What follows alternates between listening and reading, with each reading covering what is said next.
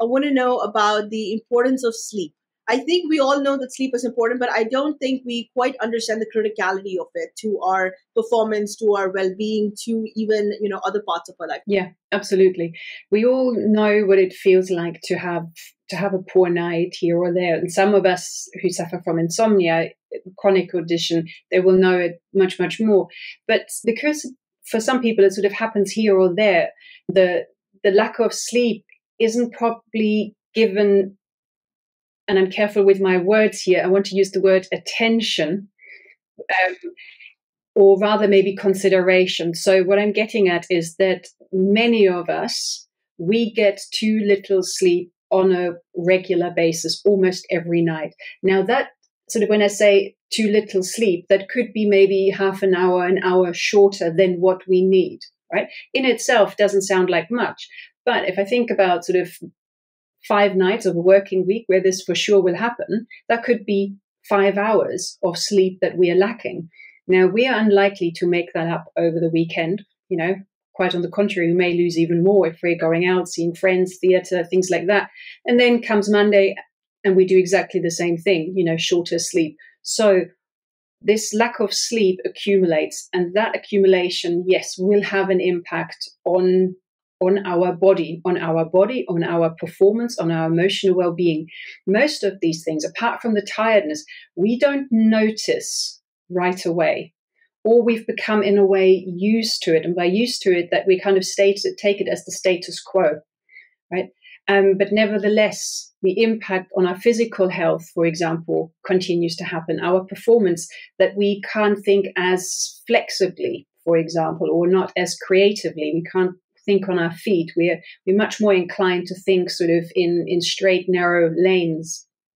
So all of that will have an impact. And then final one is our emotional well-being, and that could be, anxiety, sadness, anger, irritation that's showing up for us. And that, of course, will have an impact on our relationships with our friends, with our family, with someone at work, with someone in the shop. It doesn't matter.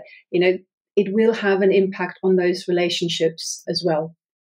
Is there a fixed number of hours that everyone should be sleeping, or does that vary from person to person? Very good question. So that varies from person to person. The media loves to say we all need to sleep 8 hours, and ideally we'd be sleeping, 10, 11 p.m. until 6 or 7 a.m. in the morning. And that is true for some people, and probably the majority of us need something like 8 hours, but not everyone. And so each single one of us has to find out, how much sleep do I need and what are my sleep times? I call that the personal sleep window. Am I more of an early person? Am I more of a late, or somewhere in the middle? And it will vary a little bit as we go through age. I mean, clearly children, they need quite a lot of sleep. They go to bed early, whereas, older people, they need somewhat less sleep. Teenagers, they go to bed very late and they want to wake up late, not because they're lazy. It's just how their body clock ticks. So there is movement within that. Nothing is rigid. So it's just being aware, hey, what are my needs and how can I support the fulfillment of these needs? How do you know how much sleep your body needs, like what your specific needs are? Is there a way to determine that? Because some people can really just keep sleeping if you don't wake them up. They're more than capable of sleeping for more than 8 hours. So is there a way to really determine? Because I would guess even too much sleep on a regular basis could be bad for you. I'm just guessing. But is there a way for you to determine that this is how much sleep I need for optimum performance to maintain my well-being? Yeah, absolutely. And I want to come back to what you just said about long sleep, right? Too much sleep, just like too little sleep, is bad for our health. We have more data on the lack of sleep and how it impacts us. But the data that we have also suggests too much sleep has got a negative impact. And it might be that this sleeping too much is associated to underlying health conditions, and so they become worse. It's not quite clear exactly how it works, but the data is there to say exactly that. Now, your actual question, how do I know? Well, the easiest way is to take 5 or 6 day holidays and stay within your time zone. Don't go in trouble because we don't want to sort of get a jet lag. Be mindful of your phone use, particularly in the evening. Be mindful of drinking and so on and so forth. And then just go to bed as and when you feel tired, and get up when you wake up. Now, as I've explained before, most of us carry a sleep debt, that we get consistently too little sleep. We have to repay that, at least in parts. And so on the whole, after 5-6 nights, that should be repaid. And then you know what your sleep need is and what your sleep times are. So sleep debt, we can make up for it over the weekend. Like if Monday to Friday, I'm only getting 5 hours of sleep, but my body's asking for more, I can sleep more over the weekend. Is that something that would work? Yes and no. So there are different studies showing slightly different things. If it is a one-off, that for 1 week it was particularly stressful and you had a number of short nights, I would say, yeah, sure, slowly, and this is the key word here, slowly repay by going to bed half an hour earlier, maybe having a lie-in for half an hour. If you can have a nap in the afternoon, great. Then the next night, again, half an hour earlier, half an hour longer. Not these long 3 hours extra sleep. That will confuse your body clock. So that's an entire internal timekeeping system up in your brain. And if that gets confused, for example, that's what we see with shift work, that again can lead to poor performance and ill health. The other problem that we often have is that we sleep one way too little during the week. Then we think, oh, weekend, we make up for it. And then comes Monday, we do exactly the same thing again, too little sleep. So there's a yo-yoing. Again, that's not good for our health and well-being. So the best really is, and that's the most boring piece of advice I give, is keep your sleep times as regular as you can, fully acknowledging, that we all kind of, for whatever reason, will have a late night or very early start. Happens to me just as well. But then just trying again the next night, okay, let me be on time again. Okay. I have a question here. So I'm part of certain mental health forums, and we would discuss amongst ourselves, what our sleep habits, our personal habits are to take care of our mental health. And I've shared on the show as well that I sleep for 6.5 hours. Like if I go to bed at 9, I'm gonna get up at 3:30 and I'll be alert, I'll be good to go, no struggle with waking up, no problems there. And then there are people in this group as well who would say, oh, I'll get up in 5 hours and I'm good to go. My battery is recharged. And 5 hours seem very little to me, and 6.5 hours seems little to other people who sleep 8 hours. And they would say to me that you think 6.5 hours is all you need because your body really has adapted to that. But if you were to now adjust to 8 hours of sleep and eventually get used to sleeping that much consistently, you'll see a rise in your performance, your cognitive performance. I don't know if that's true. It's an experiment that seems unnecessary to conduct, because to my understanding, when I wake up after having had 6.5 hours of sleep, I'm good to go. I'm fine. I don't feel any lag till I reach 7 p.m. in the evening. Right, and that's actually your most telling piece of I was going to say data here, that you feel fine, right, for most of the day, like you just said, until 7 p.m. So if you don't require a lot of coffee or other stimulants, if you don't find yourself yawning or feeling sluggish, and bear in mind, we all have a dip around lunchtime. For you, if you get up around 4 or 5 o'clock, that will happen probably a bit earlier than 12 noon, but it doesn't matter. So we all have that dip that's there. But if you, on the whole, feel good and energetic within yourself, then I would say, that is probably the sleep you need, and these are your sleep times. I'm assuming you're not waking up with an alarm clock. You're just waking up by yourself. Yes, mostly yes. But if I have an interview in the morning, I'll just, to be on the safe side, I'll have the alarm on. Yes. Yeah, understood. Again, if you just check your environment, so no alarm clock. If it's darkish, if it's quiet, so if there's nothing external that wakes you up, if it really comes from within, then that is most likely your time. It is on the shorter side. However, the National Sleep Foundation in the US, the recommendation for a healthy adult of our age, so the middle age, is sleep between 7 and 9 hours, acknowledging some people may only need 6 and some may need 10. Right? So the person who sleeps 5 hours, I would ask a few more questions to look what's going on. But from what you are saying, this is what's right for you, right? Equally, may I just ask one more question? When you wake up, do you have the option to stay in bed? Yes. Yeah, so that's there, right? So you're not shortening your sleep because you're starting work an hour later, as in you don't have to start work an hour later.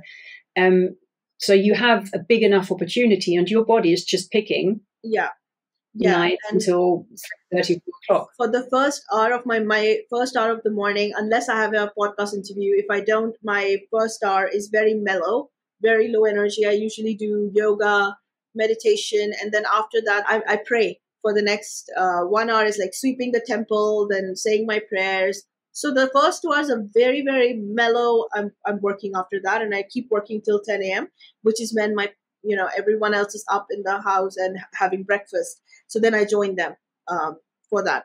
By that point, I need like a little shut eye. I get like 15 minutes of shut eye, and then I'm up again and back to feeling energetic. So that definitely is there. But yeah. So I wouldn't worry too much there. Okay. So the data that you've shared, is that specifically for people of a particular location? Does that apply to everyone? And does that vary for either genders? So that is very generic data in the sense of applies to everyone. So all they have done is they've looked at different age categories. So starting with newborns, toddlers, young children, I guess teenagers, adolescents, up onto older people, I think they say, and older people for them is over 65. Now, is there a differences between the sexes, between male and female? There are certainly differences. Some studies sort of seem to suggest women need a little bit more sleep than men. It's not by much, should it be true. I think really the key is to listen to your own body. What is it that I need? Where we do definitely see a difference between the sexes, between male, female, is when it comes to sleep problems, and particularly when it comes to insomnia, so chronic sleep problems. There we see an over-indexing of women, which could be to for various factors. First of all, biology. So our menstrual cycle, pregnancy, menopausal transition, but also women have a higher incidence of anxiety and depression. And anxiety and depression, they sort of go hand in hand with sleep problems, with insomnia.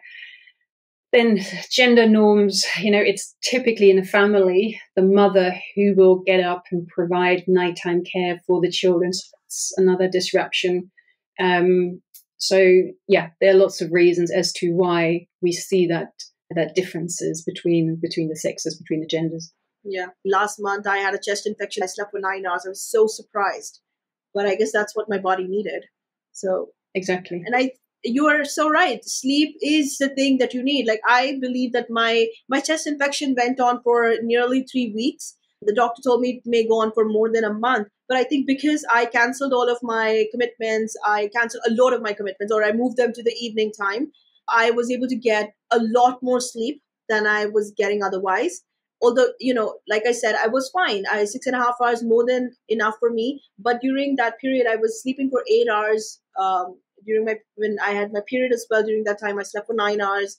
I think the sleep was what helped me recover from the infection a lot sooner than what the doctor had predicted, the amount of time that it would take me to recover. I think it was the sleep that helped me more than anything else. Yeah, it's a real period of rest for the entire body. And well, how much the mind rests, we can only speculate, but given that there is a lack of data input, the mind will also have a chance of resting. And if you have an infection, by resting, by sleeping, your body can really focus on that one task in that moment to fight that infection rather than having to deal with so much else. Yeah, makes sense.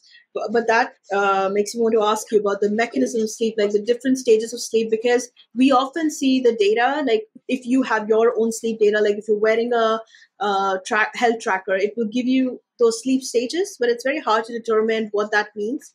And then even though you slept for an adequate amount of time, it will score you less on it because it says that, oh, you didn't get enough REM sleep or you didn't get enough deep sleep. So can you explain that briefly? What does that mean, and what stage of sleep should we be getting a lot more of, and is there a way to manage that? Yeah. So I think there again, it's really confusing. Again, the way things have been reported isn't necessarily what really matters. So anyhow, when we sleep, we go through different sleep stages, and very simply put, we have light sleep, we have deep sleep, and we have REM sleep, or rapid eye movement sleep.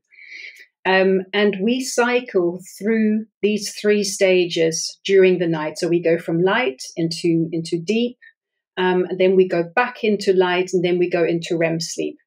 And this cycle takes about 90 minutes. And at the end of such a cycle, we briefly wake up. We briefly wake up, but it's so short that we're not really aware of this waking up unless we need to go to the bathroom or you have insomnia, where the brain may hijack this normal awakening. But for most of us, we briefly wake up, few seconds, almost like roll around, and then we do the same thing. Go into light, go into deep, light, REM, brief wake up. And we do that maybe 5-6 times. It depends how long you sleep for. Right? That is the pattern that we want to see. Now, what also happens is that in the first half of our sleep, so if we take the average 8-hour sleeper, roughly in the first 4 hours, we have proportionally more of the deep sleep than of the REM sleep. But then in the second half, that changes. We have much less deep sleep and much more REM sleep, which is why many of us wake up out of a dream or wake up still remembering a dream, because we're most likely waking up out of REM or close to a REM phase. Yeah. So there is this change from a lot of deep to a lot of REM. If we look at the proportion of all three stages, light, deep, and REM across the night, we spend about 50% in light sleep, 25 in REM, 20 in deep sleep, and that leaves 5% for these wake-ups that I mentioned. Now, the media portrays the deep sleep as the number one sleep stage we all need to get, and we all need to get more of. However, in a normal sleeper, it takes up only 20%. So don't quite know where that is coming from. In each stage, our brain, body, they do slightly different things. So deep sleep is important for growth and repair. And I guess that is why the media sort of goes, you should get more of the deep sleep. It's important for, as I said, growth, repair, memory consolidation. However, memory consolidation starts in the light sleep, right? And we need that light sleep almost like a lead in to kick off the memory consolidation. And that then also continues in the REM sleep. Right, slightly different memories become consolidated. REM sleep also seems to be important for the processing of our emotional experiences. It's a bit like REM sleep takes the sting out, takes the intensity out, that when we experience a similar situation, we don't react as strongly in that. So they do slightly different things. And for me, I think all of them are equally important. Right? They build on each other, or they complement one another. So they're all equally important, really. Okay, so this obsession that some people have, like they're calculating, they are obsessively tracking their sleep, is that necessary? Or can we just, try and get good sleep and leave it at that? Yeah, absolutely. And that is right. When your first question, or rather my first answer, I was very careful with the word attention, giving sleep attention. Because if we give sleep too much attention, if we obsess about it, then sleep actually leaves the bedroom. Right? So sleep is a natural part of our lives. Our body, our brain knows how to sleep. Right?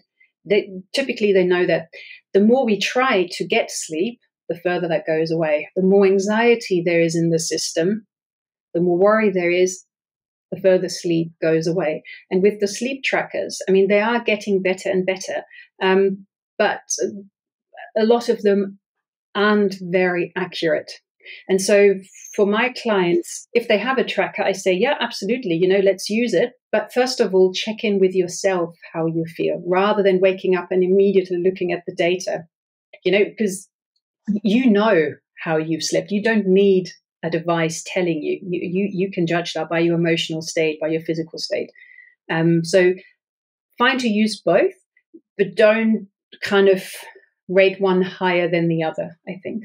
Any sleep tracker that you found to be more accurate than the others? Yeah, so I don't use any, and also I, doing advertising. So that's, I think, for everyone to find out what they resonate with the most, whether it's something like a wrist-worn watch or something under the pillow, under the mattress. Lots of different ways of looking at it, and I think we all just have to do a bit of an investigation, what we feel sort of can measure it the best for us. Well, I use a Garmin watch, and I love my watch. Like, I love the tracking it does for my exercise, my step counter, and all of those things, my heart rate, my VO2, all of that is awesome. I've had, my cholesterol has come out to be really high, so I've been using this to get my health back to a good place. For that, I love it, but my health, the sleep tracker seems way off, because I would get up in the morning, I would be feeling great, and then later when I would check my watch, it's like, how you had poor quality sleep, you need more, and I'm like, it doesn't make sense. It's consistently way off. It doesn't seem accurate. So I would say that, though. So I just stopped looking at that part of it. I'm like, my body can be a better tracker so far as sleep is concerned, at least. The rest, of course, great to have a health tracker, but I agree with you. Sleep trackers are not very accurate, but maybe they'll get better. Yeah, I think that they have already evolved, and they will for sure.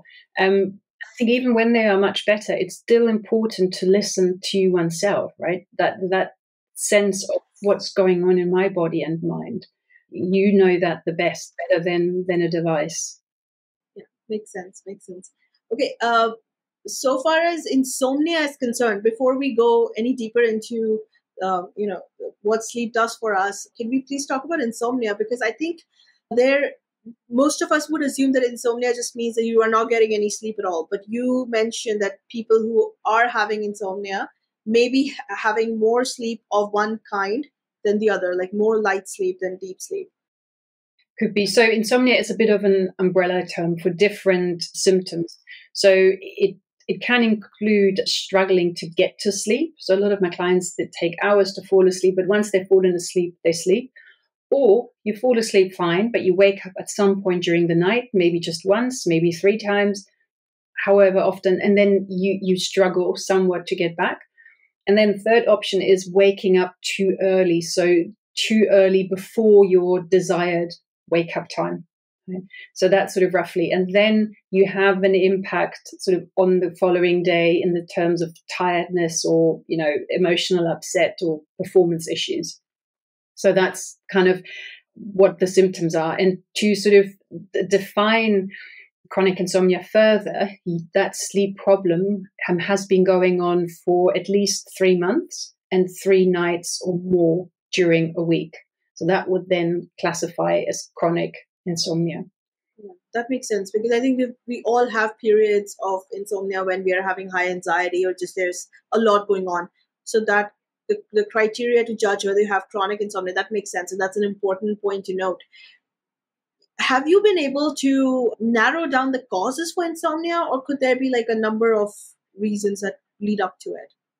There are so many. But I think anxiety about whatever, as in whether that's in your personal life, whether that's around your health, whether that's work related, the state of the world, who knows, that's a big one. Stress is probably the biggest factor. And what we often find, and you in a way just said it a moment ago, we all experience sort of transient insomnia, a few nights, maybe a week of poor sleep when, stress levels are high.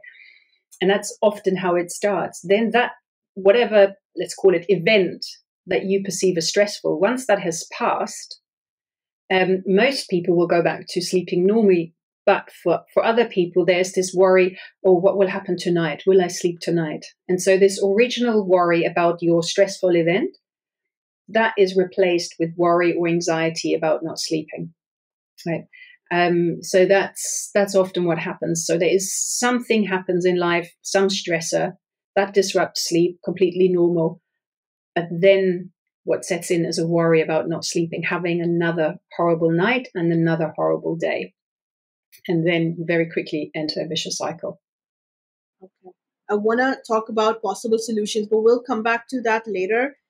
Before that, we already discussed sleep stages. I want to know about circadian rhythms. So circadian rhythms, sleep and wake, the rhythm of sleep and wake is an example, probably the best known example of a circadian rhythm, but we have lots of circadian rhythms in our body. So it starts with the circadian clock, and that is an area up in our brain, about 50,000 cells, and they sort of are the master clock of your body. They set the timing within your body. And based on that timing, all your organs, for example, know when they have to perform and when they can have a rest. Right? But it's not just your organs, it's almost every cell has a mini clock in it, but they all are orchestrated by that clock up in your brain. And so for me, the best analogy I can give is that of an orchestra. An orchestra has a conductor, that's your master clock in the brain. And then we've got all the different musicians, and they can play beautifully, but they need that conductor to tell them when to play and with whom to play and when they have to be quiet. Right? So, for example, your stomach has to be ready for food intake when it's light outside during the day. But when it's dark, that can actually shut down. Right? Similarly, the heart, that needs to be ready to work harder during the daylight hours when you're active, and then it can sort of not shut down, slow down when it's nighttime. When you have an infection at nighttime, right, all the immune cells, they will fight pretty hard, right? But during the day, they might sort of take a bit of a rest. And so all of these, like I said, all the different organs and cells, they all follow a rhythm, and they are also timed toward with each other. And so what we find in people who work shifts or who cross many time zones, there is a mismatch not only with the person and the external world, but also within the person. Different organs, different systems will follow one sort of time zone, and others will follow another time zone. And that's where we see a higher incidence rate of certain diseases in certainly shift workers, and perhaps also people who do frequent travel. Okay. You've really brought home to me just how critical circadian rhythms are. I remember just referring to these as like what manages the biological clock, which I get, but I never quite got the criticality of them functioning as they should or functioning in a healthy way. To what extent does sleep impact your circadian rhythms? Good question. So the clock, like I said, the clock will tell, let's just say, the organs when to work, when to be sort of resting. And in the same way, the clock is involved in telling the body now it's sleep time and now it's wake up time. And certain processes will happen when we are asleep, while others need to happen when we are awake. Now, if I suddenly change my sleep schedule, the body clock may not know that, right? Because you're making that decision, I'm staying up later or something like that. The clock doesn't know it. So the clock will initiate certain processes to start and for others to end, which would make sense if you were asleep, but they don't make sense if you are awake. Right. So like I just said, sort of that the heart may work a bit slower at nighttime, but if you then suddenly continue out dancing, that heart has to continue to work harder, which means it gets less of a rest phase across the 24 hours. So that's what can happen. So basically, if we deprive ourselves of sleep, we're depriving ourselves of rest and also certain processes that usually happen during that rest period. Okay, so what can we do to improve our sleep in a way so that it keeps our circadian rhythms well regulated? That is my boring advice from earlier on. Find out what your sleep needs are, how many hours and what time, and then stick to that. So for our biological clock, the circadian clock up in the brain, what that wants is regularity, because that clock will tell each part of the body what to do and when to do it. And in order for that to happen, it needs to make certain predictions, right? And in order to make these predictions, it uses light. It uses natural daylight. And so what happens, and I didn't explain this early on, so I mentioned the clock up in the brain. Now, the brain is pretty dark, right, that dark box. In order for that clock to know it's daytime or nighttime, it needs information from the eyes. So in your eyes, you have a special photoreceptor, not for vision, simply for light detection. And when these cells see light, they pass that message to the clock, and then the clock is like, oh, okay, so it's daytime. And then it will tell the body, it's daytime now. All daytime workers go, as in do your work. And when it goes dark, again, those cells in the eyes will tell the clock, hey, clock, lights off now. And then the clock is like, okay, body, it's now nighttime. Every nighttime worker, now you go to work. Right? So that's how the clock knows. And the clock can also make sense of the changes of light levels and the spectral contribution. So to us, the light very much looks white. But in the mornings, we have actually more blue light, more short wavelength light than for the rest of the day. And the clock can perceive these changes. And then it knows, okay, so we're approaching the morning, and now we're approaching, let's just say, lunchtime, and so on and so forth. And it can always send messages to the body, okay, now you can step down and you have to step forward. So that's how the clock knows. And so while we talk an awful lot about how important natural daylight is, darkness is just as important, because that also tells the clock something, right? That it's time for sleep. And so that's where we want this regularity of sleep times. Get up at sort of your regular time and go to bed at your regular time. Yeah, that provides the clock with a regularity, and then it can base everything else on that. Okay, so if somebody is waking up every day, not going out, like a remote worker, perhaps someone who works from home, is not going out, not getting sunlight, that would be bad, I'm guessing.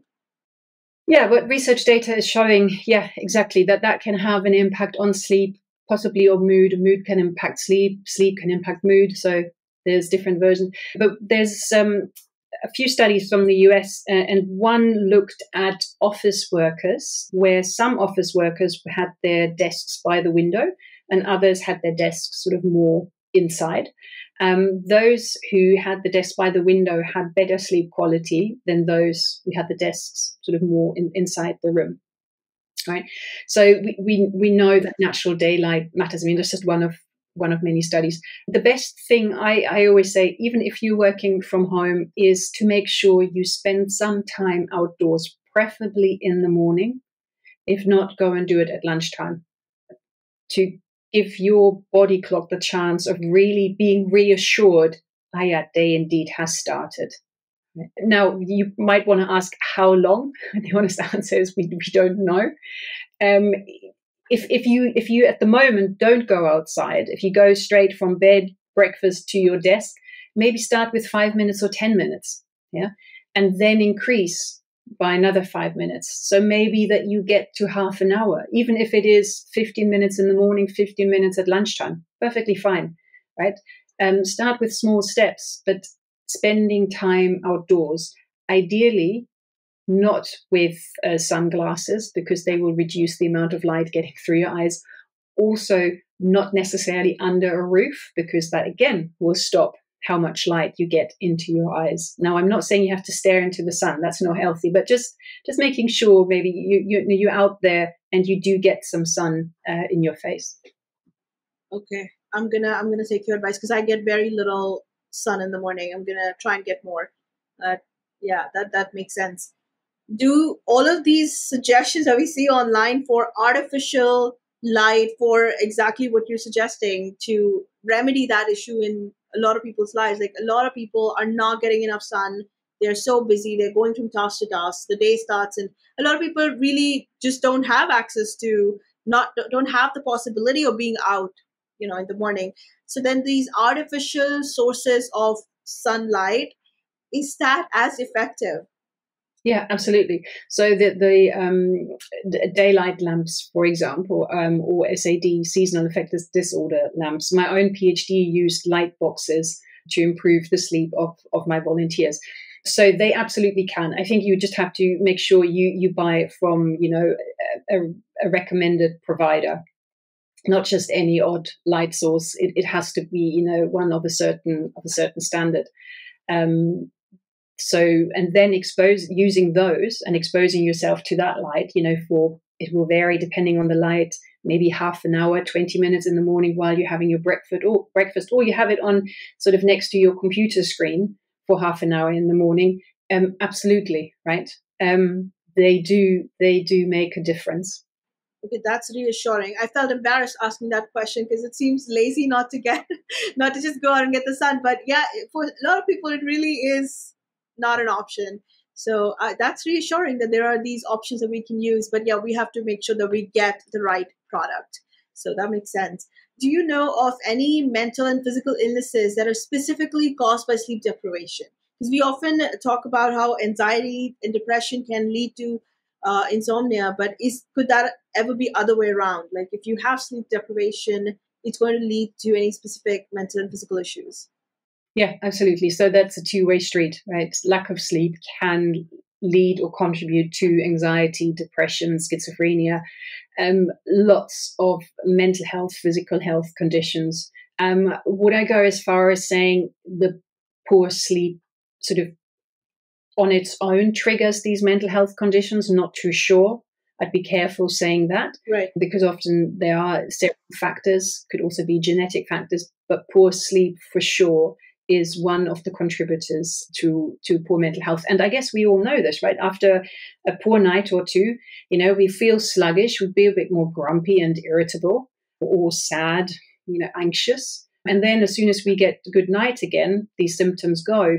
But if our poor sleep continues, that will continue to have an impact on our mood, on our emotional well-being, and can then absolutely, like I say, contribute to diagnosis of anxiety or depression. I'm often very skeptical of these articles that I see online that really, I feel like they're catastrophizing when they talk about how constant, continuous sleep deprivation can lead to I don't want to say what the specific stuff that I've read because they were not very reliable sources, but they will talk about how it can even lead to cancer, how it can lead to these very schizophrenia. One of them mentioned, and to me, a lot of I'm not a doctor. I don't have that kind of knowledge, but I really wondered all of these articles that catastrophize it. Are they catastrophizing, or have there been cases, even if they're rare ones, or I don't even know if there's a way to find out if that could ever be something that would at least exacerbate the situations to that extent. Lack of sleep is a known risk factor for all of these conditions that you just mentioned. But like I said, I'd be careful to say it's the single factor causing that. That's where I would be very, very careful. So just because you have insomnia or poor sleep doesn't mean you will get Alzheimer's. Certain other factors also have to be present for that to happen. Right? But the way I see it is when I wrote my book, the image I wanted, I didn't get it, but anyway, the image I wanted was that of sleep resembling a foundation. And then on that, you have the pillar of health, as in physical health, emotional health, and mental well-being or performance, right? So, but sleep is the foundation these pillars rest on. And when that first foundation starts to crack, it will have an impact on those pillars. They're not standing as solidly anymore. And then those pillars maybe start to crack and one falls onto the other. Foundation is still there, but the foundation is cracked, right? So that's the image I have in my head. Sleep isn't the only single thing, right? Again, just because you have irregular sleep doesn't mean you will get diabetes. But if you have irregular sleep and a high sugar diet and maybe genetic predisposition, it makes it more likely to develop diabetes. So I hear you and I agree with you that catastrophizing isn't helpful because it just makes people anxious and for sure they get a sleep problem and so on and so forth. But But equally, we have to recognize sleep is foundational and it is something to take care of, but take care of it as a normal part of life, not something that's up here on a pedestal. I'm so glad that you explained it the way you did, because we're always so dismissive of our sleep. Like if there's ever a very lengthy to-do list, we take time away from our sleep. That's always the first go-to option. I mean, I've not seen any data, but I can say that with a lot of confidence.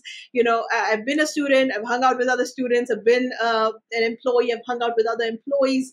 I run a business, I hang out with other business owners. That's always the first thing we do is we cut down on our sleep. Okay, for now, I'll just get 4 hours and I'll try and function on that. And it is just so dangerous. Everything you've explained up to that point, and the example that you just gave, that image, it certainly helps me get a lot more clarity around just how critical sleep is. And it makes sense considering it's impacting so many of your other functions in your body. It would make sense that it would then, be a massive part of what leads up to you having these major ailments. Yeah, exactly. And what you then also bring in or have to look at is the disruption of your circadian rhythms. So you can disentangle lack of sleep from disrupted rhythms. You can do that through, clever studies, but often we have both of that happening at the same time.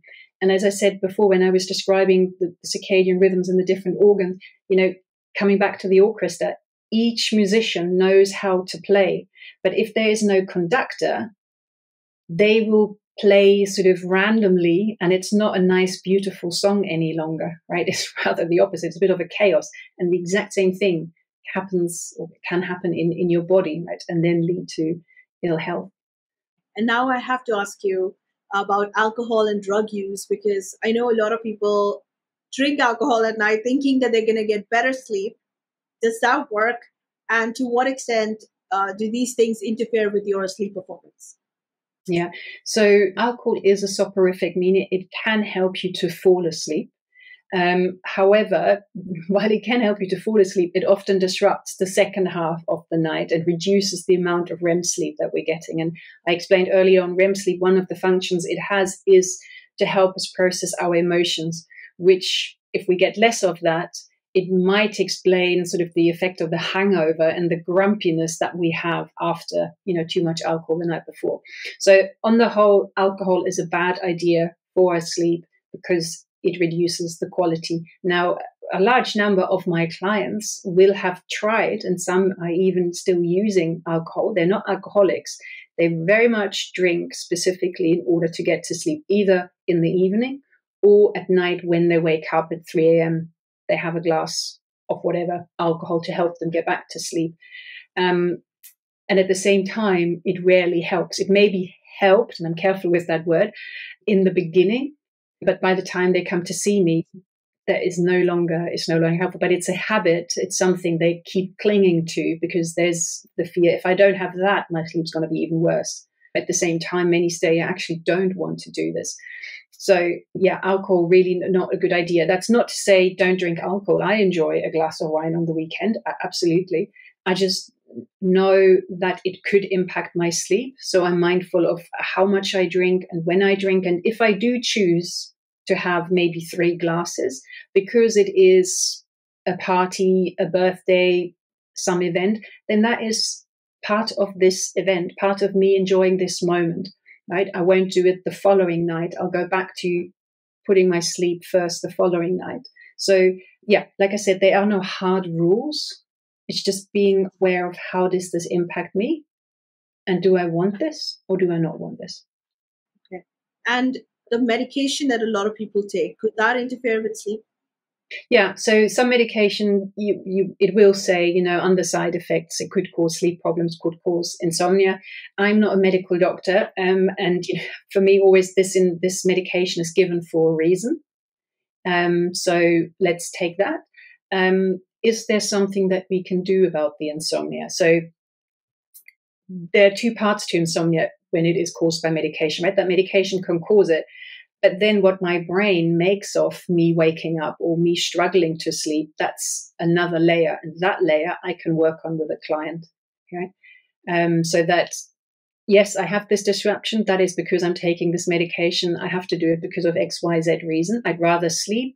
I'd rather not have that illness at all, but this is where I find myself. Now, I've woken up. What's the most helpful behavior I can do right now? And that will be different for different clients. If you ask me, it's about resting. The next best thing to sleep is resting, right? And so then we have to find, okay, what helps me to rest? And again, that will look differently for different clients. And so overall, what happens is, yes, the person has woken up, may be awake for an hour or two, but because they're more in a resting place, they're much calmer, they're more relaxed, right? And so maybe they drift in and out of sleep. Certainly, they will save energy, because as soon as I struggle with my sleeplessness, I use up energy, like in any argument, whether that's with another person or with myself. If I'm arguing with myself, I'm using energy. I become irritated, anxious, sad. I become alert, right? And that is the last thing we want when we're talking about sleep. All right, that makes sense. This reminds me of this one thing that you have already talked about, how critical sleep is to our circadian rhythms, to the performance of like a proper performance of our body and the different systems in our body. I remember I suffered from massive hair loss, and one of the doctors told me that, are you getting enough sleep? I was a student at the time, and I was like, no, I'm not. It's not an option for me. I have to study all night. So I get very little sleep. I only sleep when I'm like totally exhausted. And he was like, oh, till you start sleeping regularly, you're not going to be able to, like, your hair loss is going to continue, because your body during sleep time is giving you your energy back, and it will go to the parts of your body where the functioning is critical, more critical than hair growth.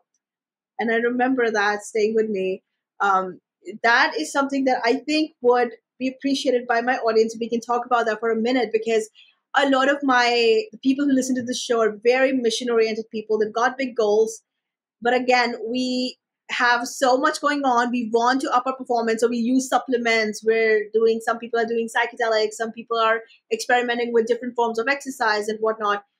But if you are taking away from what you just mentioned, the fixed amount of energy that you have, if that is not getting sent to those parts of you where you are demanding the most performance, and I'm guessing this is not something you can decide on your own, then that is a problem. And that is something that the solution only rests with how much sleep you get and whether you get enough sleep or not. Yeah, absolutely right. Sleep is your recharge time for your body, for your brain. And you can deal with a short night and probably 2 short nights. But if that continues, it doesn't. And we really have to ask ourselves, what matters in life? And if it is my career or my family, well, how am I going to support my career? How am I going to support my family? I need to support myself first. If I fall off the bandwagon, that's it. There's no one to have a career, right? Or there's one person less to support the family. So if I don't look after my own well-being, others will for sure feel it, or my career will for sure feel it. It's the long term that we have to look at, not the short term. We have to look at the long-term goal here. What is it that I want? And what is it that's truly helpful for me? And for me, the sleep is just the normal, natural sort of performance support, not even performance enhancer. It's just what actually allows me to perform. Yeah. Yeah. I read on this forum about this person who was starting to forget things. Like, he would walk into a room, then he would walk out having completely forgotten why he was there in the first place. Then one day he forgot, he had a hard time recalling his kid's name. And he freaked out so badly, like, what the fuck? I forgot my own child's name. And then he went to a doctor, and they ran an assessment on like different sorts of tests, and they were like, are you getting enough sleep? And he wasn't. He was going through a very busy period at work, and he like corrected that, and within, I think it said, I don't remember whether it said 6 weeks or 6 months, but like a prolonged period of getting proper sleep, correcting that imbalance, there was no bigger issue. It was just he wasn't getting enough sleep, and that was affecting his memory to that extent where he actually was forgetting such important details on a daily basis. That's that's crazy. That is it's crazy to me. Yeah. And if you have a strong inner critic or self-criticism, forgetting your children's name, whoa, what a bad parent am I? I am such a bad parent. How can they love me? That's awful. I forgot that. Right. And then you have the inner critic going. Inner critic and good sleep, they don't really go well together. It's either or, I find. So that can quickly actually drive this. So I would say fantastic that this person went to the doctors, to talk about it, to look at this, what's going on here, and then to kind of take steps to improve their sleep. Yeah. But sometimes the sleep changes are beyond the sleep changes and the sleep challenges are beyond our control, especially when hormonal changes happen. And I want to talk about that. When they happen with women, we talked a little bit about what happens during your menstrual cycle, but I want to talk more about that as your hormones change. And is that specific only to women? More so, I would say, right, because we have the menstrual cycle that happens every month. We have the menopause. Almost every woman, female, will experience. To what length and how early and what severity, that varies. But they are big events happening again and again and again. And yeah, a big part of that is due to hormones, and the sex hormones, they impact lots of different cells in the body, in the brain, including those involved in the regulation of sleep, but also the body clock. And so if these hormonal signals become weaker or they fluctuate, sort of they're not as reliable as they usually were, then the brain, the sleep center is a bit like, what's going on here? What's needed right now? The info isn't as clear. Let's maybe go to bed, but then let's wake up 3 hours later. Right? We can imagine it's a bit like that. What's happening, but what's also happening is related probably to the hormonal changes is the impact on mood. And again, poor mood, as I said before, and poor sleep, they show up together. So there is a lot. And then maybe there's pain as well. For some women with the menstrual cycle is pain, and pain is discomfort. So again, that can disrupt sleep. So there are lots of sort of routes how this can happen. They are somewhat all related, but yeah, there are several of them. What is the most helpful step you can take as you're going from one stage of life to another? Because I know people get very attached to these labels of, oh, I'm a morning person. I was very quick to offer up this information. Oh, I only need 6.5 hours of sleep.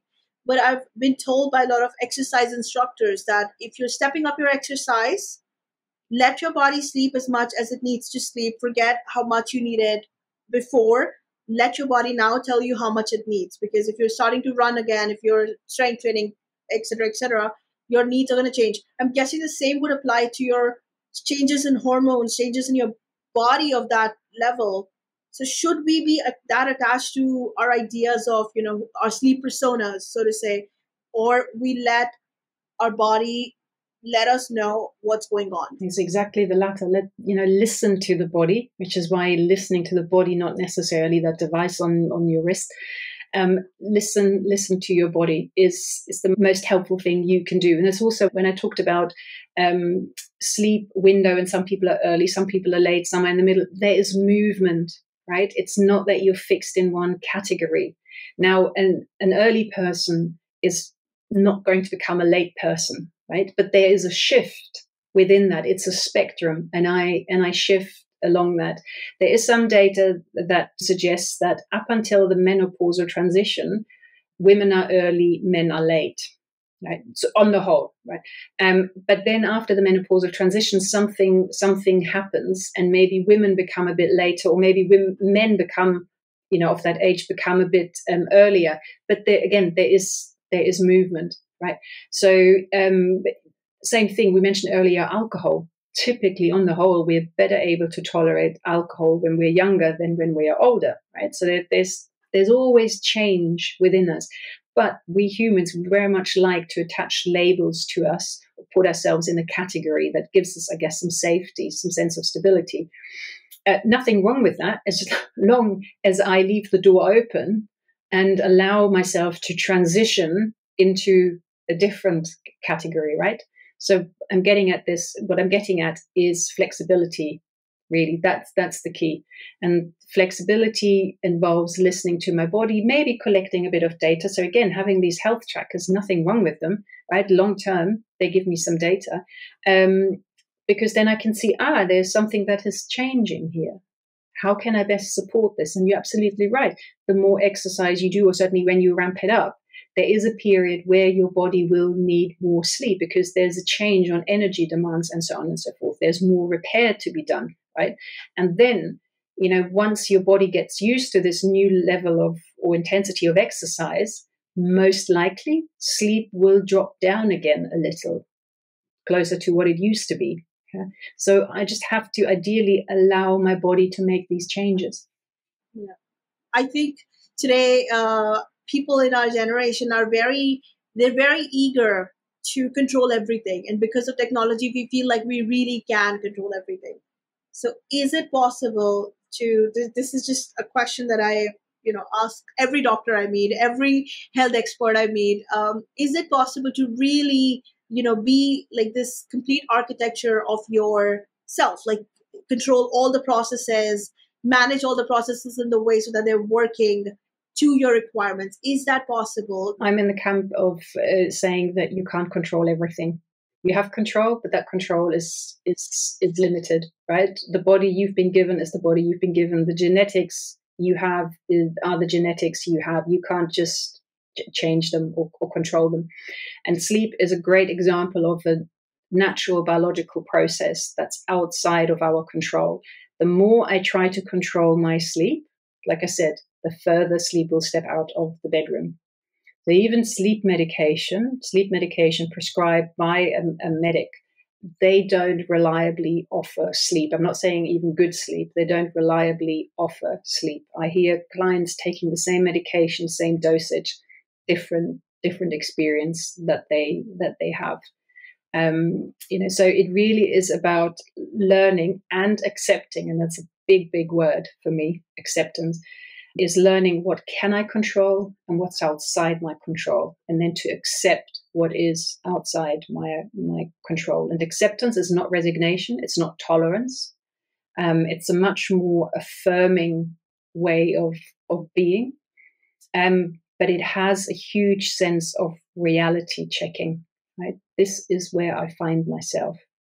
This I can't control, but this I can control. And what I can control is always my behavior. I would say you can't control your thoughts. You can't really control your emotions. Right? You can tell yourself, don't be anxious, don't be anxious, don't be anxious.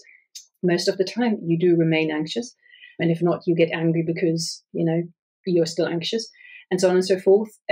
So what you really can control is your behavior. How do I want to respond to this thought showing up, that emotion showing up, or this person showing up, right? Or whatever else is happening in my life? How do I want to respond? That is under your control. And what I see in my practice with clients, when they reach that point of saying, this is within my control, they feel empowered because they're crystal clear on what's outside and what's within. And that within is where their power lies. And then they can take that step forward. I welcome that answer. I really do, because I have been on that path where I'm like, oh, I'll take this supplement and I'll do this exercise and I'm going to manage this. But then at least for 1 week in a month, maybe I'm guessing it's because of the menstrual cycle, my body is like up to its own, like it just refuses to cooperate on any front. For at least 1 week period, I just simply do not have, nothing works how I want it to work. So that made me give up the whole thing. I was like, okay, let's just do our best. Let's eat healthy. Let's exercise how the doctor has told us to exercise, and let that be it. And yeah, hats off to people who can do it, who can really stay on top of all the data, and who can really, but it just created a lot of anxiety for me. I did not enjoy that. So I welcome the advice that you're giving. I think that's the way to go. And can I ask, how is it now when you say, we use the word giving up, but sounds also like saying, okay, well, this is not within my control, but what is within my control is how I exercise when I have my period, for example, right? So again, you got clear on what's within, what's without. And I wondered, how did that how did that feel from previously trying to control everything and then anxiety? How is it now? It's so much better because I think I made a lot of changes in the last 3 months. I shared with you, I got that medical report with my cholesterol numbers borderline high, and that freaked me out, especially when the doctor said, unless you lose your weight, unless you lose this extra weight, you're gonna be put on heart medication. I'm 32. I do not want to be on heart medication. That freaked me out. I don't know if I should be sharing all of this or not. I don't want anybody out there getting triggered by what I'm sharing. But I'm just saying that this really freaked me out. I stepped up my exercise. I started really reading all the data. I started trying to control my sleep. I'll sleep this many hours, and I started running. It's excessively hot in India right now. I was running outside after a really long time, getting a lot of sun. It was so dusty. Not at any point did I stop to consider that many changes are going to hurt. And I got a very, very bad chest infection. It completely threw me for a loop. And as I recovered from it, it was the sleep that helped me, but also it was letting go that helped me. I was like, I'm going to take my medication. I'm going to eat nutritious food. I'm going to eat lots and lots of fruits and salad, and I'm going to take it easy. It was difficult to do, but that is what worked for me, letting go. And now I'm like, okay, today I did extra strength training. Like if I do more than 60 minutes, I'm like, the alarm clock is, if I have an interview, I'm not going to do it because then my alarm clock controls how much sleep I get. So it's letting go. It's letting my body decide how I feel before I go to bed, how I feel in the morning, how much food I should be eating. I let my hunger pangs decide how hungry I actually am. I'm going to eat exactly how much my body needs, or a little less than that, because that's usually the advice you get. But no, I don't. I couldn't do it. And I feel so much better for having made that choice to just let my body tell me moment for moment what it needs. Pressure is off. That's what it sounds like to me. Yeah. That an extra layer of pressure Yeah. has been taken away. And there's sort of a relaxation, right? An opening up. Yeah. In many, many ways in your life, including sleep. Yeah. I do understand the impulse to do this. I do understand the instinct to do this because, I got my test results. I freaked out and I felt like I needed to do this. So I understand why people do it. I understand the urge, maybe you have a lot of demands on yourself. Maybe you're sick and you have the kind of sickness that requires that level of control. But I do understand it, so I don't judge it. But my heart goes out to anyone who is in that position and does not have that option of, as you said, uh, relaxing about the whole thing and just letting the body dictate your choices. Yeah. Yeah, and I think just on that, because you're right, control. Our society also kind of suggests if you don't like something, if you're facing a problem, go and fix it, change it, take control. Right? How often do we hear that? Take control of the situation. And I'd say there's nothing wrong with that unless it's about sort of more internal matters. Then that control approach may not be the most helpful one. So again, it's about checking in. Is taking control actually helping me here? Or is it costing me? Right? So that, like, there's nothing wrong with control, and it is something we instinctively try to do. It's just checking in. Is this actually helping me or not? Yeah, that makes sense. Can we please talk about what solutions there are, what strategies there are for improving sleep quality? Anything from diet to exercise, technology, anything that you can share with us will be most helpful. So it will depend a little bit. What is your sleep problem? Where is it coming from? What's the severity? But I think you just mentioned their diet, right? Diet is important. It's what you eat, it's when you eat. In the same way that we have a sleep window, we have an eating window, which ideally shouldn't be longer than 12 hours, ideally less than that. Again, see where you are right now. There's no use if you have a 13-hour eating window and say, oh, I need to go down to 8 within 1 week. It's not going to happen.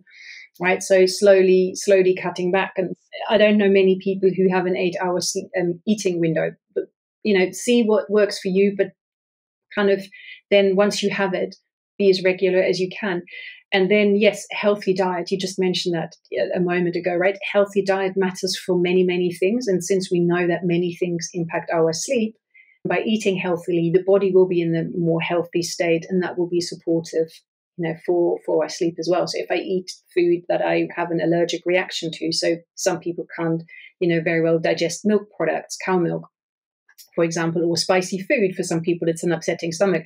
Well, there's no point in you eating that before, closer to sleep time, because it's most likely, that you will have a poor night. So that exercise, we know exercise matter, but that's not just time in the gym, that's generally moving throughout the day. So we know long periods of sedentary behavior, long periods of sitting down is associated with poorer quality of sleep. So, a physio will tell you something very similar, get up every hour because of posture, because of spine, because of, generally your musculoskeletal system.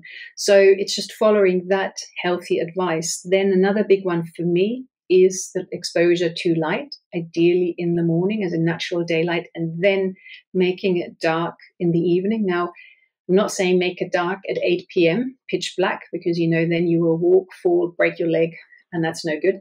But just being mindful of particularly electronic devices in the evening. So your phone, your laptop, your tablet. I'm less worried about a TV. And just also being mindful, does it need to be so bright in this room, or can I dim the lights a little bit so that I can still see, and walk safely, but do I need it as bright?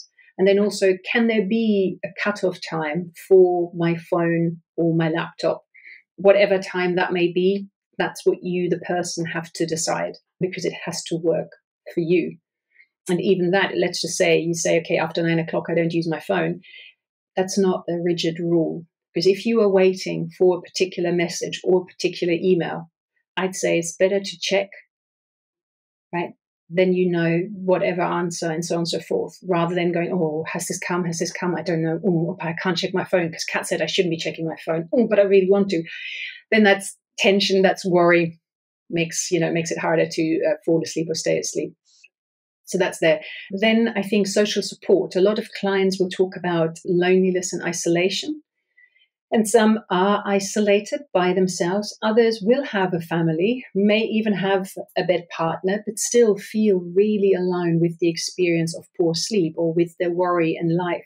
So finding ways of building a supportive network where you can truly show up, that can have a positive impact on your sleep as well. And then I think I come back to the regularity, right? Finding what is my sleep window, and then really sleeping within that window, or allowing your body to sleep within that window as often as you can. And if you go to bed late, or if you have extra sort of very early morning, perfectly fine. Just go back to your normal sleep times the next night.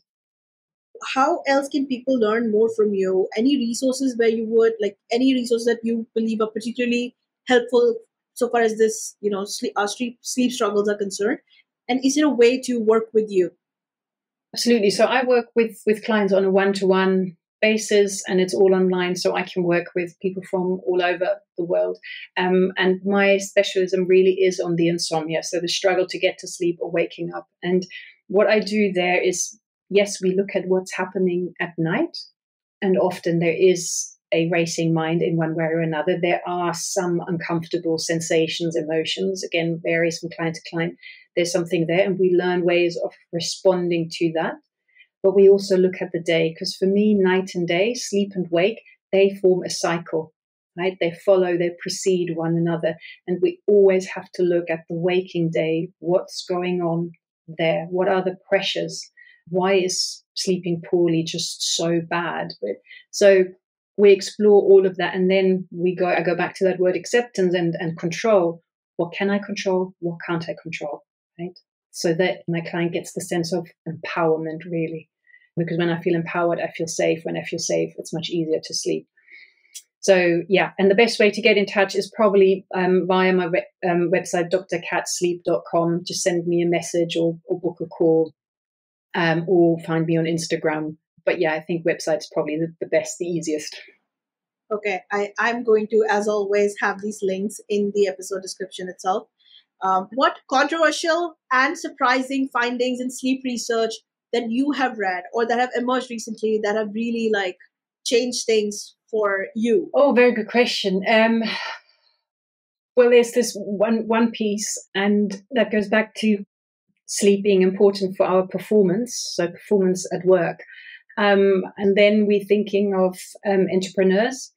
And what one study is suggesting, that short-term sleep deprivation, so sleep deprivation doesn't mean you're not sleeping at all, you're just shortening your sleep, that short-term sleep deprivation may actually have a benefit for entrepreneurs in setting up their business, maybe innovation, but sort of to kind of entrepreneurial intentions, I think is what they say in the paper.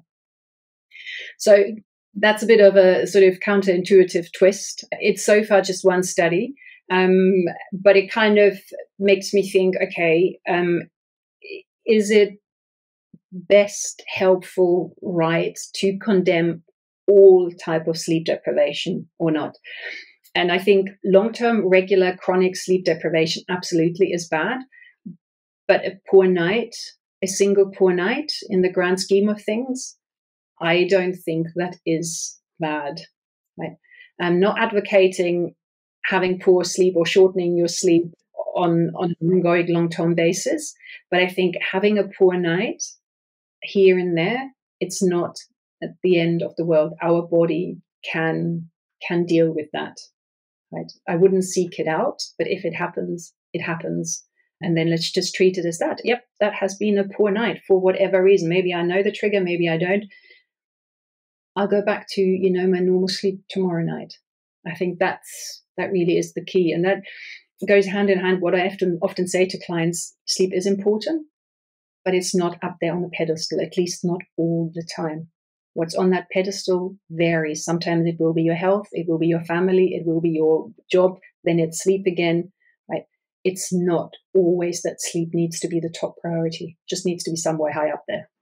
Yeah, that's helpful. I think a lot of people would have appreciated what you've just shared, because we do feel guilty about missing out on our sleep, but sometimes there really is no other option. And I know people who use REM sleep to ideate, to create, to innovate.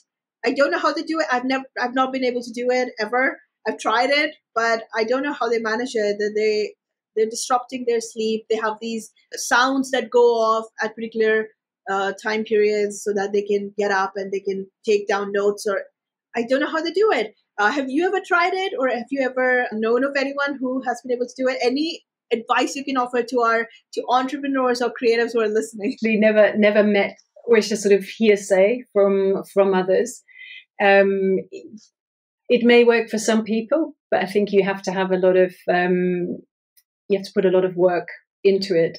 Again, how much you get out, short term maybe it seems like a lot, long term. That's always my big question: is the long term of this behavior. Will that help? So we've reached the end of this video. Thank you so much for watching and for sharing your time with me. The video description will have the link to all the resources mentioned during the conversation. And if you would rather listen to these episodes, then you can find Actionable Podcast on most podcast platforms. If you enjoyed the video, please do share your thoughts in the comment section. And if you want to watch more, subscribe to the channel, please, and do hit the notification bell. I will see you again in the next video. Till then, please do take care of yourself. Bye.